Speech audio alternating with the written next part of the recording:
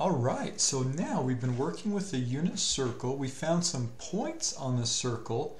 Now we want to actually use our trig functions a little bit. So this is a big idea.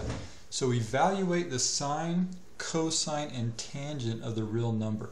So I went ahead and put part of our unit circle right here so we could see it. So it'd be in front of us. Again, I hope you've printed that copy off. You've got it in front of you. You'll use this a lot. So it'll be a good friend for you to keep close.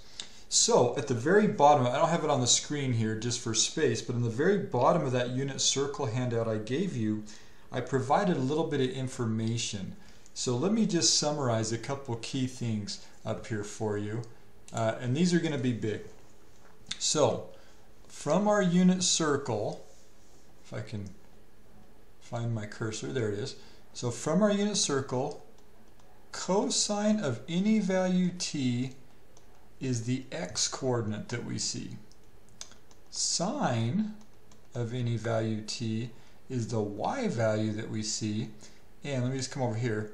Tangent of t is the ratio of those. So it's y over x. So that's what's built into this unit circle for us. So if we look at t equals pi thirds, all we have to do is go find pi thirds. That's 60 degrees, by the way. That's the equivalent. Well, here are the values. Okay, so cosine of pi thirds, let me just write this out here. So cosine of pi thirds equals, well, it's 1/2 because it's the x value. So it is 1/2. Sine of pi thirds, it's going to be that y value. So it's going to be square root of 3 over 2. And then the last one, tangent of pi thirds, well, it's the ratio. It's y over x, root 3 over 2 over 1/2. Well, that'll simplify. And I've put this, each of these boxes, most unit circles don't have this, but we do this so much, I thought it'd be nice to have tangent show up on here.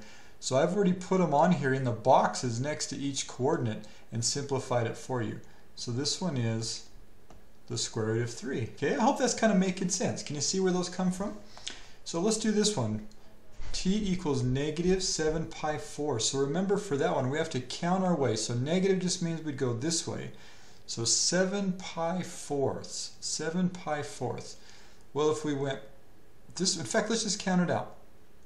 So 1, 2, 3, 4, 5, 6, 7.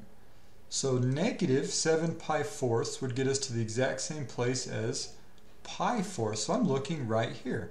So now I'm just going to use those values. Let me come back over and write them. So sine of negative 7 pi fourths is square root of 2 over 2. Cosine of negative 7 pi fourths, notice it's the exact same thing, root 2 over 2. And of course right here when we divide those we just get a 1. So tangent of negative 7 pi fourths equals 1.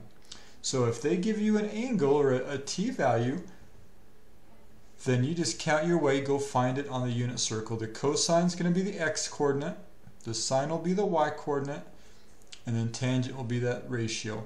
Now, and the reason they're given t's here, t, if we just spread a line along, this arc length, it's just to give you a coordinate. Well, this pi sixth, this length right here would be pi sixth, but this angle would also be pi sixth, because we have a radius of 1 on this circle. So that's one of the cool things about our unit circle. Okay, I'm going to go have a couple more on the next slide for you to try, so keep your unit circle handy.